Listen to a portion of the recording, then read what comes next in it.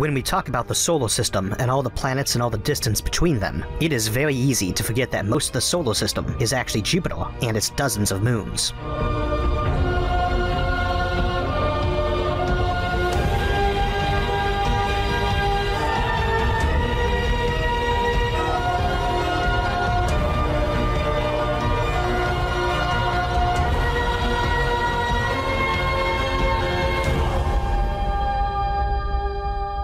So today we continue our look at colonizing the solar system by focusing on Jupiter.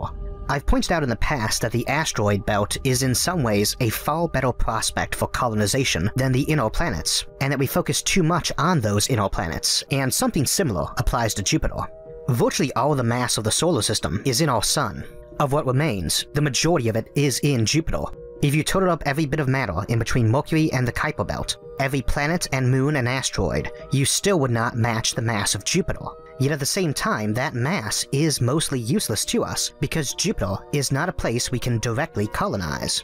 We are going to challenge that today, near the end of this episode, and discuss ways to colonize the actual planet. But first, we need to consider that Jupiter is not alone. It has a swarm of planetoids, 4 of which, the Galilean moons Ganymede, Callisto, Io, and Europa, are of a size and mass similar to our own moon, or the planets Mercury and Pluto. The 8 official planets are also the 8 most massive objects in the solar system, after the Sun of course, but of the next 6, 4 of them are those 4 Galilean moons, and the other 2 are our moon, which we've devoted multiple episodes to discussing the colonization of, and Titan, which was our last episode in this series. So the importance of these 4 moons in colonization should not be underestimated. They are essentially planets in their own right, orbiting a gas giant that's closer in mass to being a star than a rocky planet. In a way, they are not so much a part of our solar system as a miniature one are their own, and if you settled them, the light lag for communication would be seconds, not minutes or hours like talking between other planets. Travel times are on an order of hours or days, depending on your drive system, rather than months or even years for interplanetary travel, and fuel consumption is far lower. At last count, Jupiter has 69 moons, and every single one of them is colonizable. It also has 100 times as many Trojan objects and a planetary ring. We are interested in every single one of these objects, and, out of them alone, you could build a planetary empire that dwarfs most of the interstellar ones we see in science fiction. Now, in interplanetary trade, and in previous episodes of the series, we talked about how each of our prior colonies needed something the others had, and lots of it. But we also talked about how the Earth was a bit of an exception since there really would only be a demand for precious metals, and Earth doesn't really need them anyways. They just wouldn't mind having them, and importing those can fund solar expansion. The same is also true for Jupiter, since this world and its moons contain all of the raw ingredients necessary to support life. And, as we discussed in the interplanetary trade episode, you can ship stuff around that mini-solar system quite cheaply. Indeed, gas giants and their coterie of moons are better targets for forced colonization than Earth-like planets at the interstellar level, and we discussed why in the Life in a Space Colony series episode, Early Interstellar Colonies. They've got rocks and ice and plenty of oxygen and nitrogen and everything else we need. They also have a ton of hydrogen, which is important if you have a fusion economy, which we tend to assume you do if you are an interstellar civilization. And of course we already established we had that technology in this series anyways. However, it is worth noting that Jupiter, at 5.2 AU from the Sun, is still close enough for solar power to be a marginal option. Out on those moons, it's much dimmer than a typical day on the Earth, and it is more akin to a cloudy day or a brightly lit house, not a shadowy twilight place. Ignoring temperature and the lack of air, plants can grow at the light levels out at Jupiter, though you'd want to boost them with some supplementary red LED lighting to optimize their growth. Of course, they can't grow on the surface of some of those moons, not just because they are cold and airless, but also because they are bathed in radiation, a serious health hazard to any form of life. Now, we have followed our traveler from the moon to Mars and back to the moon, then to Venus and back once more to the moon, or rather to Borman Station around the moon, then back down to Earth and back to Borman Station and off to Saturn's moon Titan. However, our traveler doesn't remember that last bit. As you might recall, the traveler had cancer and opted to upload their mind to the huge data repositories built on Titan. As we've also discussed in recent episodes though, uploading your mind is not cut and paste, it's copy and paste. So the traveler copied their mind to a digital format, and then found themselves still sitting there with cancer. Fortunately, someone finally cured it, so our traveler is alive and well, and once more taken up with Wanderjahr and at Borman Station around the moon, still the hub of interplanetary travel. This radiation issue on Jupiter obviously is especially of concern to our traveler. Jupiter's magnetosphere is enormous, 20,000 times as strong as Earth's, and it bathes the inner moons in potent radiation in roving radiation belts that orbit Jupiter. Now, Jupiter actually has 4 small moons closer to it than the Galilean moons, who are 5 through 8, and only the last of these, Callisto, is outside that intense radiation zone. We often hear about Ganymede, the largest moon in the entire solar system, or Europa and its enormous subsurface ocean hidden under the ice, or even of Io, with its hundreds of active volcanoes spewing matter right into the Jovian orbit, which is largely responsible for the specific shape and nature of Jupiter's magnetosphere. But Callisto gets skipped a lot, which is strange since it's bigger than our own moon, coming in third in the solar system after Ganymede and Titan, and is outside the worst of the radiation, making it the best prospect for forced colonization of Jupiter.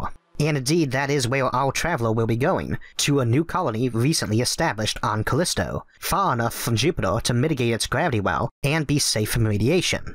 Callisto is a natural choice for the first major base in the Jovian system. And while Europa's oceans interest us more, Callisto itself is believed to have subsurface oceans too. Callisto's oceans are possibly more likely to harbor life than Europa's are, as I will explain later. We don't tend to think too much about Callisto as it is cursed by silver metals. It tends to come in second or third on almost any factor of interest to humans, so it isn't as well known as other planets and moons. But it has so many areas in which it is almost the best that it is actually one of the best prospects for colonization in our solar system. Now, we are a little less concerned about radiation here in the late 22nd century, our traveler's miraculous cure from cancer being the very technology that eases that concern. But we can still hardly go jaunting around radiation-soaked hellish landscapes without a care in the world. So we will settle Callisto first, and because it is the late 22nd century, we will do it in style. There is far more space-based infrastructure than there used to be, and we have more technology and more practice with alien planets and moons. When we get to Callisto, we find they've already set up their own mass driver, no orbital stations in the traditional sense. It's almost a big launch loop ramp with a terminus runway, just sitting on pylons high up over the moon, not orbiting it. We match vectors with that, connect, and roll on down to the surface, decelerating as we go, like a big highway exit ramp. Down at the surface are dozens of domes with plants inside. We exit the craft and gaze around. The sun is 5 times further away than on Earth, so it is much dimmer, appearing only 5% as bright. But the red-brown light of Jupiter gives the surface a warm glow. Callisto is tidally locked, so Jupiter itself always dominates the sky on one half of the moon and appears 50 times bigger by area than the moon appears from Earth, allowing us to easily identify the constantly changing features on it, like the Great Red Spot, without even needing a telescope. We smile, pleased we came. This is very different from anything we've seen in the inner system. The lighting isn't just sunlight, there's a red-purple glow of supplemental lighting in the domes. First, because it is far from the sun, and second, because even being about 4 times further from Jupiter than our moon is from Earth, it is still tidally locked to Jupiter.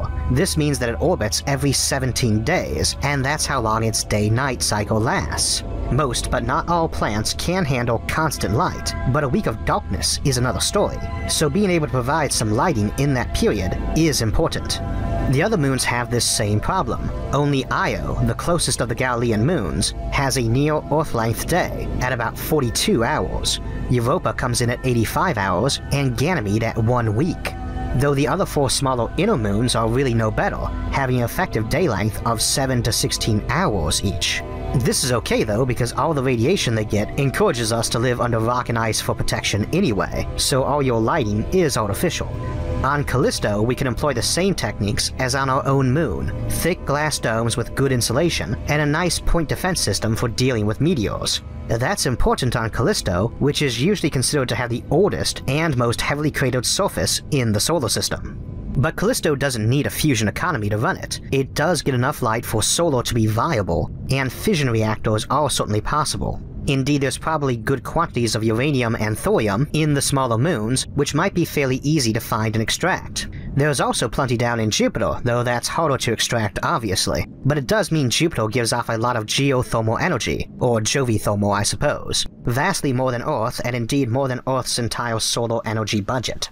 Hypothetically, you could tap that via Seebeck generators hung in Jupiter's atmosphere, for instance. And Jupiter is a massive dynamo, so one could also hypothetically tap its rotation directly for electricity. We are assuming fusion as a power source, but it's nice to know there are other options available, and even if solar is a bit weak out here, we can still play the trick of having cheap parabolic mirrors focusing light on solar panels or beaming energy in from closer to the sun. One way or another, Jupiter's colonization won't be hampered by energy concerns. We do still have heat concerns though. Even volcanic Io is much colder than Antarctica, and much like as we discussed with Titan, you have to worry about the places you build melting into the moon. Callisto's surface is a mix of ice and rock. It's like building in permafrost tundra. You don't necessarily want to go warming that up. However, if you are bound and determined to genuinely terraform the place, you can make large thin mirrors to bounce enough sunlight there, and then dome the place over, para-terraform it, so you can create an atmosphere. Of course, gravity is a concern too, since gravity on Callisto is quite low, lower even than our moon at 12% Earth normal. It is more massive than the moon, but less dense. Even Ganymede is only 14.6% Earth normal, and Io is the highest, slightly more than our own moon, at 18%. It's 13% on Europa, incidentally, making Callisto the lowest gravity moon of Jupiter's major moons, and none of the others have any gravity of significance. We mentioned back in episode 1 that we just don't know how much gravity people need. We know Earth gravity is fine, and we know zero gravity is not. Nobody has ever lived in low gravity for more than a few days, so we don't yet know what the long-term effects of being exposed to low gravity are. It could turn out to be the case that Callisto's low 12% is enough, or that Venus's near-Earth 91% is not enough. We just don't know. When discussing Mars's 38% gravity in the first episode, we opted to assume it would be enough with at most some technological and medical assistance. We ignored it on Titan because the folks living there were cyborgs and transhumans. Here I don't think we can. Now, channel regulars know we have a trick for making gravity. We stick folks in a cylinder and spin it around, using centrifugal force to simulate gravity by spin. We can't quite do that here, but we can do something similar. We have to combine the two, real gravity and spin gravity, when working in low-gravity environments. We can't just ignore the gravity already present. So if we want to boost it, we need to use something more like a rotating bowl or vase rather than a cylinder. The stronger the local gravity, the shallower the bowl. The weaker, the closer to being a cylinder we need. Now we do have one last trick if you really want an Earth-like planet. Last week, in Mega-Earths, we discussed building shells around stockpiles of mass, preferably cheap mass like hydrogen, whose surface gravity would then be the same as Earth. For Callisto or either of the other 3 moons, there's enough mass to make a rocky shell surface, and you've got hundreds of Earth's worth of hydrogen just down in Jupiter itself. You could also fix its spin to be 24 hours while pumping that in, and use orbiting shades and mirrors, or ones back at Jupiter's L1 point, to boost the light. And between the 4 main moons, there is actually plenty enough rocky mass to construct many such shells, not just 4. But that's a lot of work, and I would say more than it's worth, but we never really know what the effective price point for Earth-like living space will be when considering high-tech post-scarcity civilizations. They might have automation so good that planet building is fairly cheap, or they might be so efficiency-minded that they live a strictly post-biological existence on computer chips. As for Callisto, while its surface resembles our own moon quite a lot, it is a bit different. As you dig down beneath its rocky ice lithosphere, many dozens of kilometers, we think you might hit a deep salty ocean, one which may or may not have a decent amount of ammonia in it too, and which would probably be deeper than any ocean on Earth, before returning to an icy rock mixture and possibly a small silicate core. Unlike Earth, it is a lot easier to dig very deep on Callisto, no major issues with pressure and heat, so boring a tunnel down into that hypothetical ocean might not be too hard. You can do some interesting things there too, but we'll discuss those in regards to Europa in a moment instead. Once settled on Callisto, our traveler finds they are something of a celebrity, having been all over the solar system with every new colony, so we are brought in to discuss the future of the Jovian civilization. For the outer moons, and indeed even those inner 4, things are simple enough. They will follow the colonial model of asteroids by boring a hole inside for a rotating habitat, and mine and expand as the situation demands. For Ganymede, the situation is somewhat the same as Callisto, but you almost have to live underground because of the radiation. It is also likely to have an oceanic layer between the surface rock and ice and the center. Io is another story. It tends to get written off as non-viable for colonization, but that might be a little too pessimistic. And as we noted in our discussion last time about Titan, colonization doesn't necessarily mean terraforming. It would not be too hard to put an orbital ring around Io, with connected habitats folks lived in, and a tether reaching down to the surface to conduct mining operations. In this regard, Io could serve as an industrial hub, supplying huge amounts of raw materials and manufactured goods to the rest of the Jovian mini-system. Again, with the low gravity and close distances, it is actually viable even with 21st century rocket technology to ship around goods and people between all these moons. But let's consider Europa next. Europa is often considered the best candidate for any other life in our solar system, especially anything more complex than some lichen on Mars or floating microbes on Venus.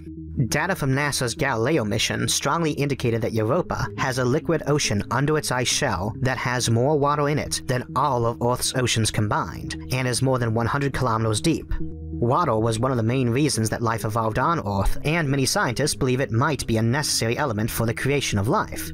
There are some issues when it comes to life evolving on Europa, though. One is that the most recent resource suggests that an action of having alternating periods in, as Charles Darwin put it, warm little ponds of wet and dry, will likely require to create the conditions for unicellular life to evolve on Earth. For that, there needs to be land where a nutrient-rich soup of chemicals can pool that is alternately covered by ocean water and then dried out. There is no such land on Europa.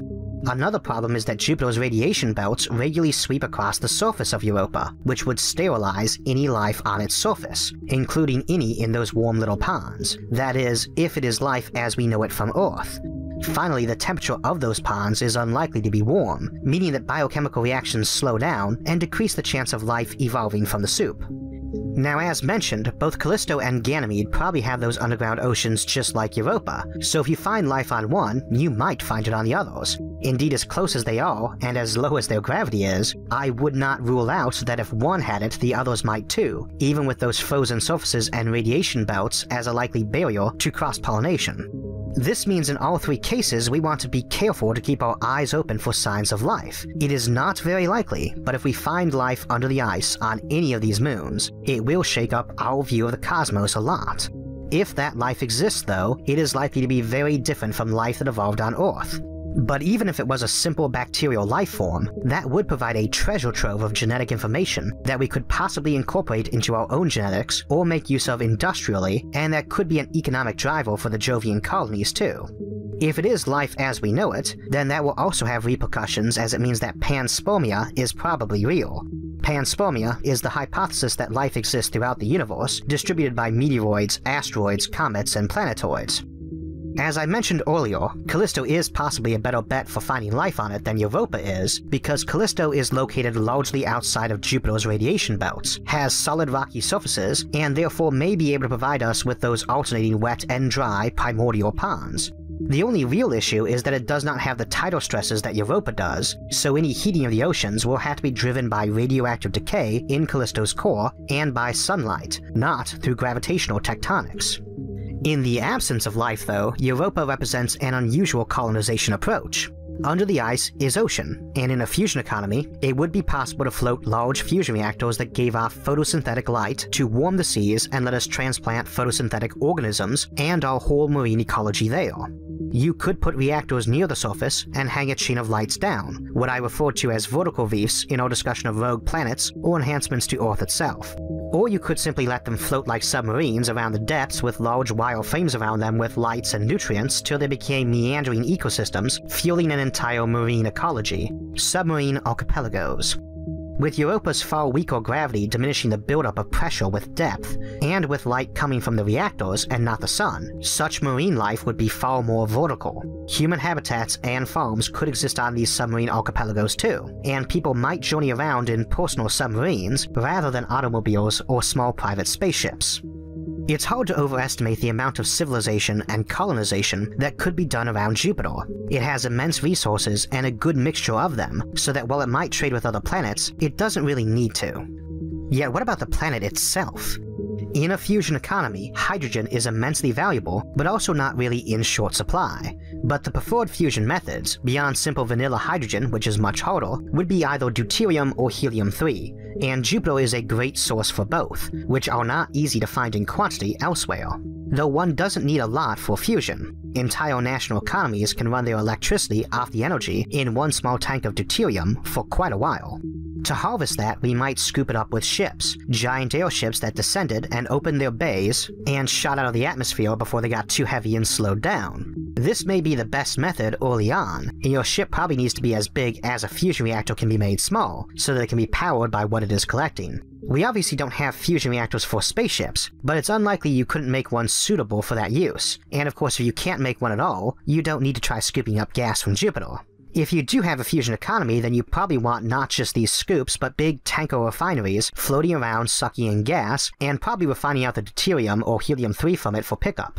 However, at the bigger scale, when you need billions of tons, scooping with ships is maybe not ideal. Folks often want to hang tethers down and just suck the material up, either straight from the atmosphere or from our huge flying refineries. But space elevators are a dubious proposition even on Earth, and tethers on Jupiter require far more length and are under 253% of Earth's gravity. We have an option for this though, the orbital rings we've discussed before, the ultimate in cheap mass movement of material off a planet. You build an orbital ring just above the atmosphere, or even down in it just a little to gain protection against meteors but still be above wind. From here you can safely lower down far shorter tethers to scoop up gas and retract them up to the ring. Above that, you can have yet another ring, either several layers or two more, one more circular ring out where gravity has dropped to Earth normal, and another elliptical one connecting the two. Jupiter has a radius of just under 70,000 kilometers, more than 10 times Earth's. To get to a place where gravity is the same as Earth, you would need to be 1.59 times further away, 41,000 kilometers above the planet. This is probably much too long to stretch any single space elevator tether, so you need either multiple rings, each connected to the one above and below, or you need an elliptical one to stretch the distance. However, up at the top one you could walk around, under a dome, and feel just like you were back on Earth. Indeed, as we discussed last week, one option for colonizing Jupiter is simply to build mini orbital rings at this distance, each turned at an angle, to create a shell around the planet. Then add dirt and water and air, and have a planet with 318 times the living area of Earth. It would be cold, but you can provide artificial lighting either by mini orbital mirrors or an artificial fusion-powered sun orbiting the planet once a day geocentrically. Jupiter is known as the solar system's vacuum cleaner. It is the most massive object in our solar system with the sole exception of the sun, and it deflects or captures a lot of the comets and asteroids that would otherwise head for the inner solar system.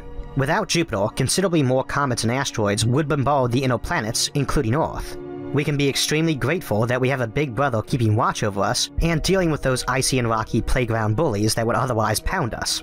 There will come a time, though, when humans have colonized the entire solar system, including the Oort cloud. The Oort cloud is currently where most of our comets are found. We will discuss how that can happen in our next episode in the series. When we have tamed it all, rogue bodies will be all but eliminated, and we will outgrow the need for a planetary big brother to protect us here in the solar system. One possible future for Jupiter is to remove all the gas from Jupiter. Down under it all, we believe is an immense core of heavier elements several times more massive than Earth. If we strip that all away, we might have a rather nice planet below, especially if we moved it closer to the sun and took its moons with it. For this purpose, we have a device known as a fusion candle. There's a few ways to do this, but I'll describe the ones Jeremy rendered for this episode, since they are the only such animations in existence. You build yourself a giant fusion reactor, with an intake nozzle to suck in gas and two propellant nozzles, one pointed down and one pointed up. When you turn it on, the upward nozzle hurls huge amounts of high-velocity gas out of a rocket engine, shooting it fast enough to escape the planet's gravity. That would make the fusion candle drop down into the planet very fast, so the second down-pointing nozzle thrusts the whole candle up to compensate. This is one time when you definitely want to burn the candle at both ends. You build a ton of these. When they are on the right side of the planet, they are on full power. Otherwise, they hover, so that all your push is in the right direction. And it shoves the planet like a giant spaceship, using its massive atmosphere for power and propellant. By this means, you can strip off a gas giant's atmosphere and relocate the smaller remnant to the inner solar system. That would be a rather pitiful ending for our big brother planet, and I prefer a more exciting option of making the Jovian system into an interstellar spacecraft, taking the whole planet and its moons on an interstellar journey to another solar system. It has the fuel and resources to travel at solid speeds across the interstellar void for millions of years if it needs to, and it is one example of how you might send an intergalactic colonization effort, a notion we will examine more at the end of the year. That interstellar spacecraft Jovian system could even undergo a further evolution. Jupiter is too small to become a star, but that doesn't need to stop us. We can pick up other exojupiters, Jupiter-sized planets that have been expelled from other star systems, or ones that we have flown out of other systems using fusion candles. We gather several of these Jupiters together in interstellar space and fuse them into a super Jupiter. This superplanet, once it reaches a critical mass, will itself become a star about which we can build a custom-made solar system with our super Jupiter as its star. Speaking of getting out into deep space though, our next episode in the series will focus on colonizing not planets, but the endless swarm of small icy bodies out beyond the main solar system, in our next episode in the Outward Bound series, Colonizing the Oort Cloud. After that we will turn inward and talk about colonizing the Sun. Not Mercury or making a Dyson swarm, but the actual Sun itself. Next week, though, we will head back to our discussion of artificial intelligence and look at the well-known science fiction concept of a machine rebellion. And the week after that, we will examine the notion of networked intelligence and hive